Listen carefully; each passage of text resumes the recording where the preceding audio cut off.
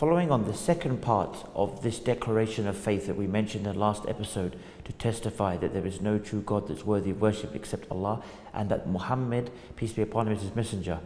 This declaration of the second part is that Allah's servant and final messenger is the Prophet Muhammad. He is the final prophet in a long chain of prophets sent to call the people to obedience and worship of Allah alone.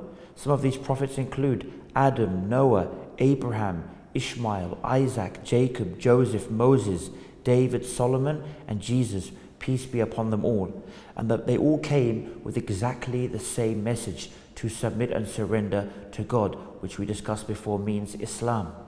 And the Prophet Muhammad, peace be upon him, was sent with the Quran, the final revelation, in order to teach people Allah's message and serve an example for all to follow.